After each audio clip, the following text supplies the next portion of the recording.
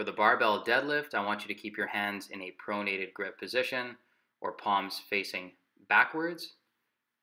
Keep your spine neutral and fixed at all times. As you can see, my upper back is never rounding. As you lower the weight, I want you to come down with the weight. Do not just bend your back, bend your legs, and get back to that starting position, that strong starting position where your knees are bent, your spine is neutral and slightly forward, and you're ready to pull. As you pull up, focus on squeezing the contraction in your back and your glutes at the top of the movement for a second.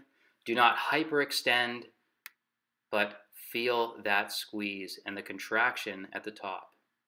Control the weight at all times and work hard throughout this movement.